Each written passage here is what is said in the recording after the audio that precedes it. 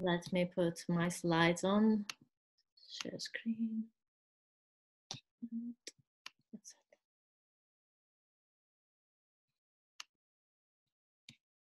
Can you see my screen?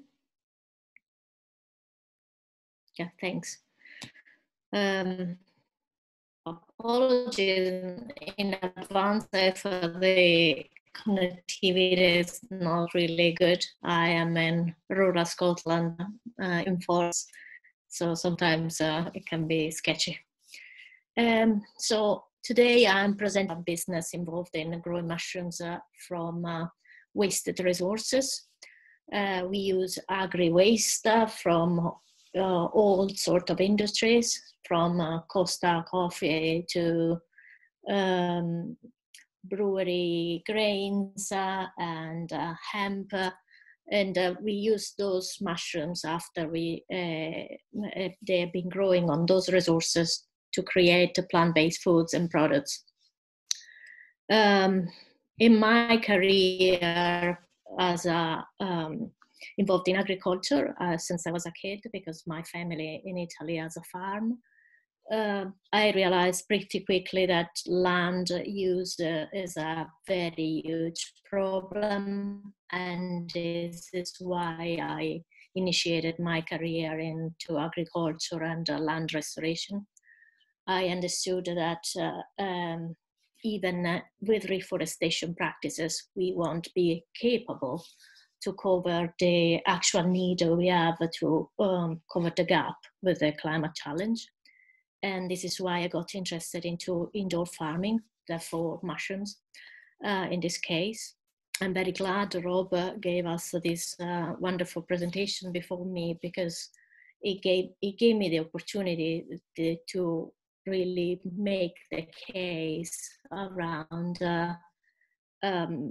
land use and intensity of land use. So if we can maximize the impact and the harvest, we can leave the land to rewilding. That's the main case, in my opinion. My background is in restoration and agriculture, and I became very involved in the climate movement. So years ago, with my business partner Ian Finlay, we founded Aurora Sustainability Group, and giving advisory and sustainability strategy to many companies. We had realized that we needed an example. We needed something concrete to show that this is possible, that climate solution is possible, and it's available to everyone. So we started to grow the mushrooms as a sort of toy to bring to the workshops. And we were showing the mushrooms grown on coffee grounds, and people were really responding to that and to the fact that actually coffee grounds is a wasted resource that we could actually use for many, many purposes, not just to grow mushrooms. And it is happening, but very small scale yet, but it is happening. One of my other hats is about being Climate Kit partner, and we work also with the ACCI at the University of Edinburgh through the European Institute of Innovation and Technology. If you don't know the Climate Kit, I urge every innovator or whoever has a climate idea to look it up, because the Climate Kit offers trainings and mentoring and programs of accelerators to look towards a zero carbon future. And also in Forest here, we have the Institute of Design and Innovation for the Glasgow School of Art. It's a campus that at the moment, of course, is not operating, but usually we lecture there, and there is a lot of energy and interest around circular economy and how to be sustainable. The project Green Grow became very relevant in many areas of innovation, and so we have been awarded a lot by several bodies. We are still waiting to know the results of the Rural Awards, which have been postponed to November, if I am correct. And one of the things I would like to show is what is the circular economy. Those are the three principles underpinning the circular economy. Keeping products and materials in use, that is what we do in recovering waste and agri-waste materials. And we use them as a substrate. While we do that, we regenerate natural systems because those materials are not going into a landfill or in producing carbon emissions. And then designing waste out and pollution out of our systems. This is one of the other aspects that we are looking into the R&D, because mushrooms could actually replace plastic or eco-packaging or insulation. So part of the profit we get from the food products are going into this R&D development. And I will show you many, many cases in which this has been possible. So going to the process. So we gather our coffee grounds, for instance, or brewery grains, and then we inoculate them with spores. We put them in buckets. Also, the buckets are reclaimed from local bakeries. So we use wasted resources again. From those buckets, mushrooms are popping out when they are ready after 3 weeks of incubation. They can be reduced depending on the spawn available, but generally I would say it's 3 weeks incubation. Then we have 2 weeks of harvest. We dry our mushrooms, and then we add to these mushrooms other grains to create, which is essentially what we have been looking at, how to have a food protein that is available. And the combination between a fiber and the mushroom protein creates a protein that is actually fully available and potentially in the future could cover the protein gap, which has been introduced by Rob earlier. We have a very high protein gap to cover. And so we need to look at how to cover this with crops, not just with livestock. This is the mushroom hierarchy pyramid that I've made, and I think it is quite relevant. So from mushrooms, you can actually harvest energy and heat. We can create chemicals and fuels. It is possible to create bioplastic and polymers. And of course, the highest value goes into food and feed and pharma. The aspect of pharma is quite relevant because if you look at mushrooms, we are not just looking at edible mushrooms, but we are looking also at penicillin. So the penicillin, which has been discovered by a Scot, is a fungi. So those are the products that we commercialize, and we are about also to release new products, which are not just ready to cook meals, but also blends covering the protein gap.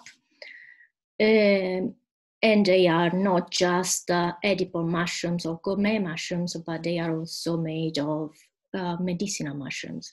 And those are the health benefits of mushrooms. Essentially, mushrooms have many, many benefits for our body, and they are still investigated in how it's possible with fungi to tackle viruses, for instance, to have a bespoke vaccine. And there are many, many videos online if you look it up, but one of the most relevant I would recommend is a National Geographic one, in which the narrative behind the science for bespoke medicines is very well explained. Those are the materials that are possible to be created by mushrooms, and I want to give you some ideas of what is already there. Those are examples of design or prototypes, but they are still really quirky and giving, I believe, a great alternative for a future with zero waste and zero plastic. This is a lamp made by the designer Daniel Troff, and we are actually producing prototypes of lamps in our lab in Forres. This is a canoe made by Kathy Ayers, who is a Canadian researcher, and this is Kathy actually going over a river. And this is a drone made by Ecovative, which is an American company that is quite successful, and they will open soon also branches in Europe. This is still Ecovative with the biopackaging for bottles. This is alternative leather, vegan leather, that is made by Mycoworks, another American company based in California. This is Mogo. Again, this is a design company, so they created a mushroom textile. And this is another designer who created a mushroom textile with Mycotex. This is my business partner, Ian Finley, and it is what is possible with geodesic domes, because it is actually possible to grow mushroom in a way that is hard enough to be used as a structure.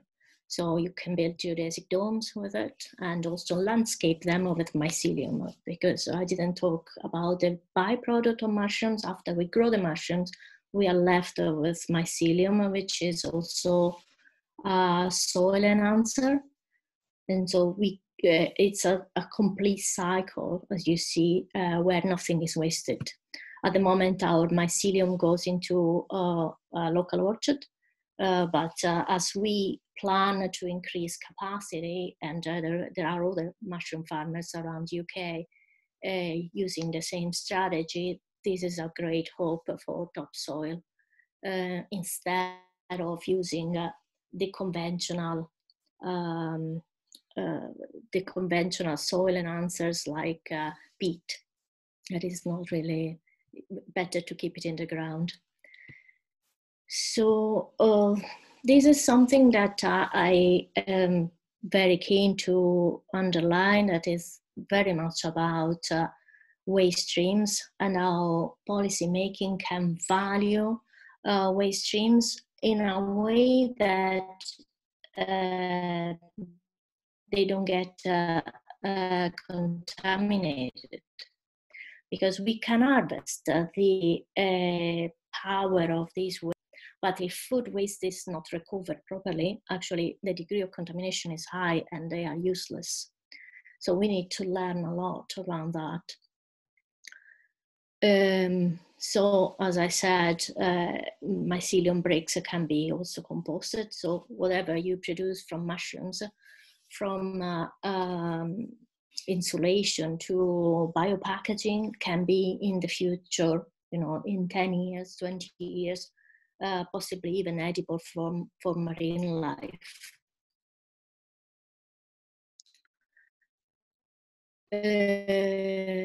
So we could actually time it. This is something, the degradability of the material can be timed depending on which feedstock they have been growing on. So if you grow them on hemp stalks, the material will last longer.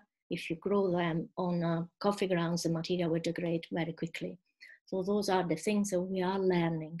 And in this learning, actually, we have great partners. So one is the Rowett Institute with the University of Aberdeen.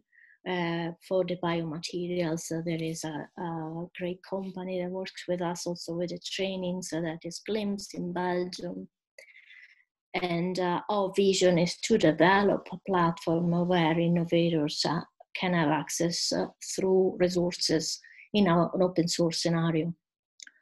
And outreach will be higher, of course, because the moment in which the knowledge is shared, innovators will be able to have recipes and smart farming parameters, and these access can boost and give a very quick degree of replicability to smart farming.